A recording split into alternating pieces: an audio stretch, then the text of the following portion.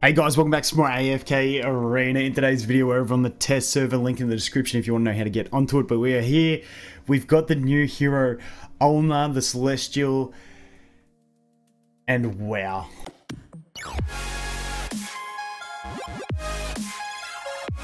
Okay, so here's the situation.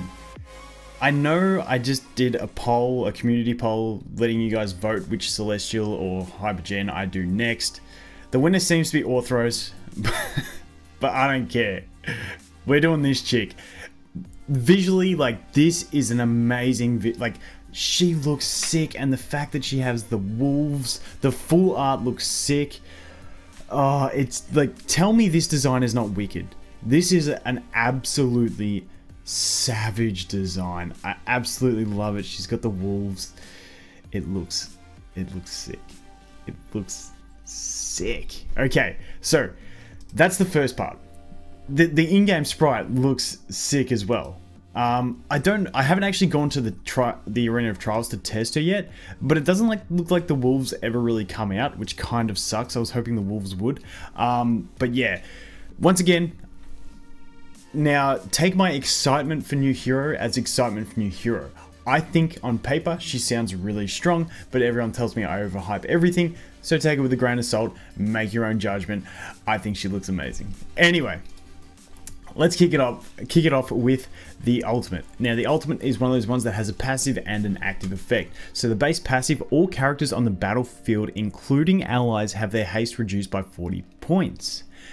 Active, Alna calls down a blizzard upon all enemies, dealing 340% damage to them, causing any haste reductions to be multiplied by 2 times over 12 seconds. I don't know if it means like they gradually increase to a multiplication of 2 at the end of the 12 seconds, or for 12 seconds the effects are doubled, which is the way I think it is. So for 12 seconds they have their haste reduction doubled, but like she's got way more haste reduction, so just wait for it. Also nullifying any haste buffs that are received during this time. The effects of this ability cannot be affected by any other abilities. This is the important bit, because as I was reading this, I'm like, yeah, haste, you know, but the twins will just use their ult and clear the debuffs and then apply the haste. But the effects of this ability cannot be affected by any other abilities is the thing that gets me excited. So the one thing I'm not sure with the twins come into it, or like something like a forks removing debuffs, I don't know if it will remove other haste debuffs, meaning that they just get put to a minimum that this ability applies, meaning the 40 points, and then that gets doubled. So being basically 80 points, but if all the other haste reductions stay on and then get doubled, then it's going to be absolutely savage. So next ability.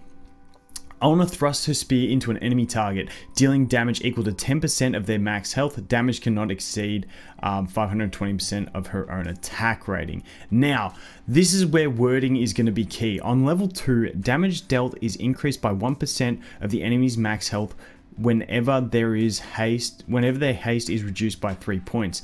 Does that mean for every 3 points there is an extra 1% of their max health?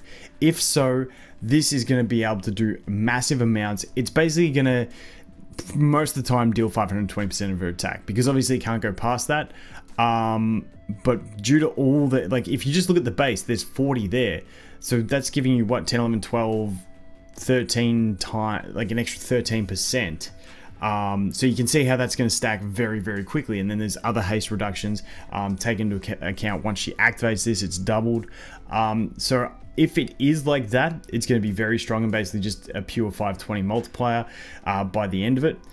Just because she's going to get up to pretty high percentages. And as you can see here, the base level is 14%, then you get all those add-ons. So it's going to be really, really nice damage. Curious to see if this could have some effects on bosses. I don't think she's going to be used in bosses because she does reduce her own team's haste. So that's where she's going to fall off, and I don't think she will see the use in bosses, but we'll have to wait and see.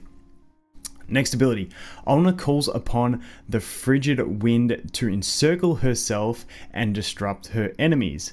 Wait for it. Alna is immune to damage and control abilities for 7 seconds, and nearby enemies will have their dodge reduced by 280 points.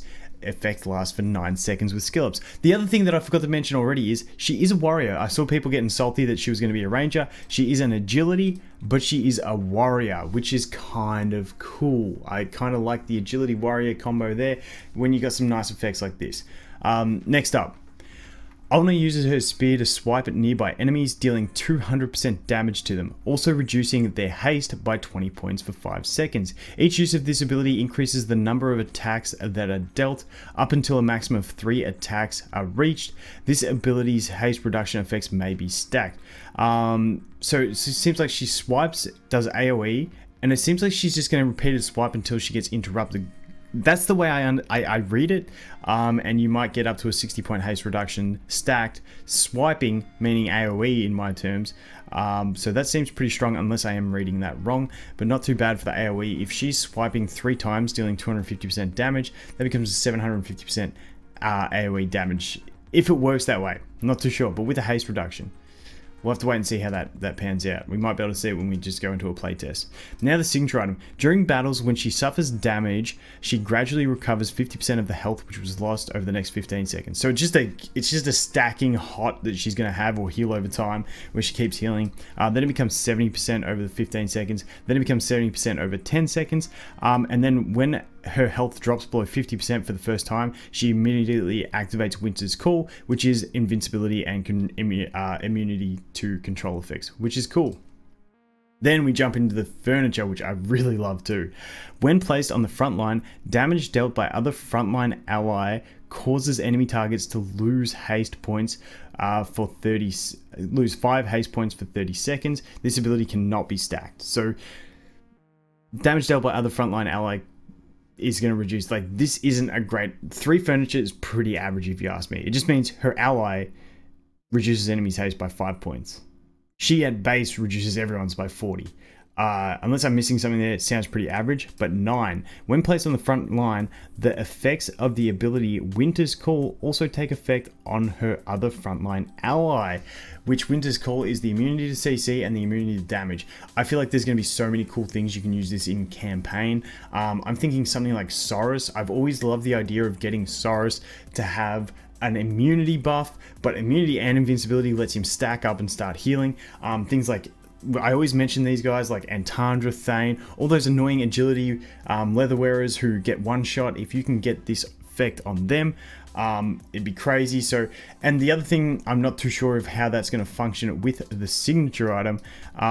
When her health drops below 50%, she gets it. Whether that's going to be when their health falls below 50%, they also get it, or whether it's just when she triggers it for herself, it applies to them, or whether they get their own application of this. Not too sure, have to wait and see, but that is sick. I absolutely love the way this character reads and like looks savage. Now, let's go to Arena of Trials. Let's go to Smack the Dummy, and I hope the wolves come out. See, this is the one thing that makes me sad. The wolves are like my favorite part about it, but they don't come out. So let's put it down a bit. So this is a little blizzard that's going to hit everyone. Actually, let's restart that. I just want to watch it on slow speed to really see the animations. I love the way she drags the spear at the start. So she's got invincibility from the start. That applies from the very start of the battle. That applied at the very start. Let's see how long it takes her to activate that again. Okay, there's the blizzard. I'm waiting to see her get like the invincibility thing around herself again. Unless she doesn't cast it again. Unless it's an only at the start of the battle thing. Which no, it does recast. It just takes a while between casts. So that is pretty cool. If we look here, watch this. She gets it. Straight away she gets it. That is sick. That is sick. Now keeping in mind, I don't think in this bit of the Arena of Trials, I don't think she had furniture in that thing, because she should have been applying that to her front row allies. So let's just see here. Let's just put someone let's just put you in there. Let's just see if it drops on them. Let's go that. And let's go that for that. Okay, so let's see how this plays out. I want to put it down on slower speed too.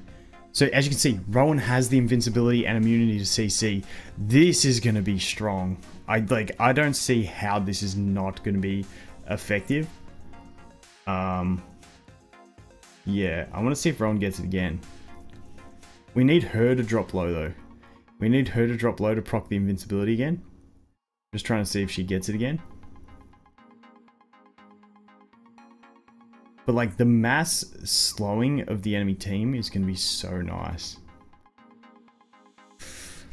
Like even if she, I just wish the wolves came into play because like it's such a big part of the art and the tease of it, but they don't actually come into it. It's just, it really does devastate me. You know what I'd love to see? I'd love to see them change the animation so that her ult, when she does the ult, this bit, I'd love to see a bunch of the snowy wolves just jump out and attack everyone. Like one wolf for every enemy, attack. Instead of the blizzard thing. The blizzard thing's cool, but I want the wolves involved. The wolves not being there really makes me sad. But besides that, chick is awesome.